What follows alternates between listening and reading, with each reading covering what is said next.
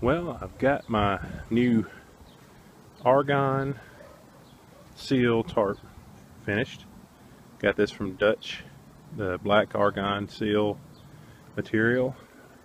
It's a little bit lighter than your standard 1.1 Sil nylon. This is finished weight is like just over 1 ounce per square yard, where I think most of your finished Sil is closer to 1.3, 1.4, so a little bit lighter than the regular 1.1 Sil.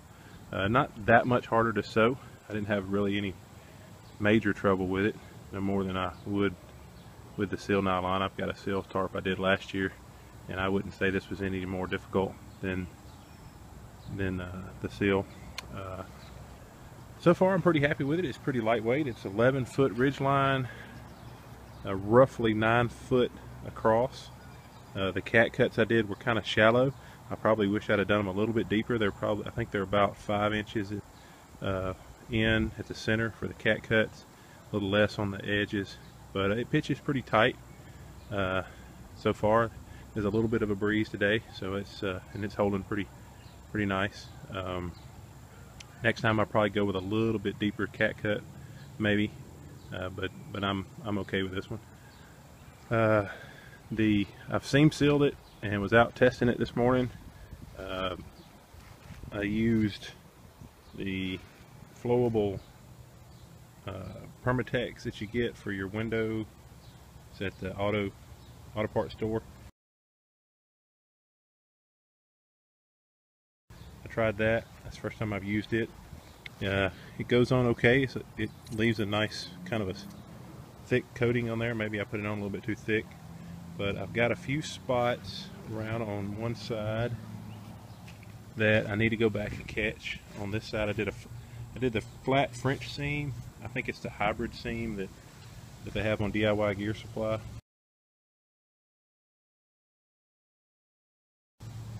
That's what I used for the ridge line. I like that. It's sewed really easy. But when I was seam sealing it, there's a spot or two, you probably can't tell, but there's a few spots on this side of the seam that I didn't come all the way over.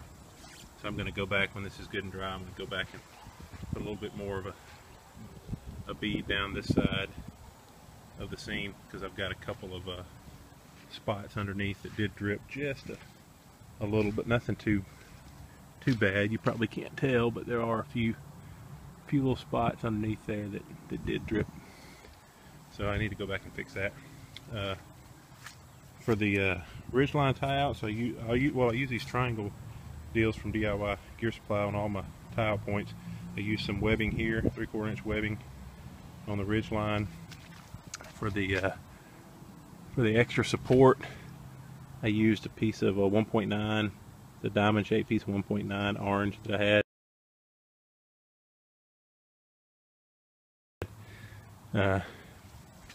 For the ridgeline reinforcement. Down on the corners, I did the same deal with the triangle for the tie out, and some grosgrain, 3/4 inch grosgrain for the tie point. I did the orange 1.9 for the corner reinforcement, and it's okay. It does fine. I didn't do a real good job of getting that nice and smooth. You can see kind of puckered some there. I did the stitching.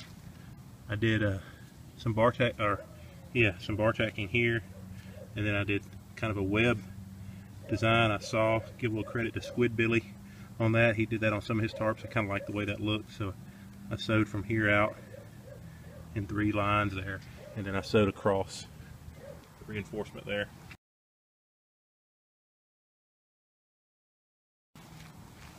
Probably could have done a better job keeping it from pucker, but it works all right. So that's what she looks like all set up. As you can see, I started out trying it with I typically do a continuous ridge line. That's what this is up here. The prussics were slipping on me when I was testing it with, I was putting a pretty good dose of water on it though, so that may be why the prussics were slipping pretty bad. But I've been trying out these stingers, Dutch's stingers, and so far I like them. I was a little bit, at first I really didn't it was kind of a pain to get it all centered over using just a continuous ridge line. But after seeing the prusik slipping, I said, well, I'm gonna try these, and of course these don't have to deal with a prusik, so they don't slip. And so when I was testing it with the water hose, these held a lot tighter. So I think I'm gonna stick with those. I like that setup a little better. I think, you know, centering it's not too bad. Watch a couple times we practice it. So I think I'm gonna try that instead of the continuous ridge line with the prusiks. See how that works. But all right, thought I'd show it to you. See what you think. Give me some advice if you think I should have done anything different. For the tie outs, I'm trying the surgical tube for the tarp retention.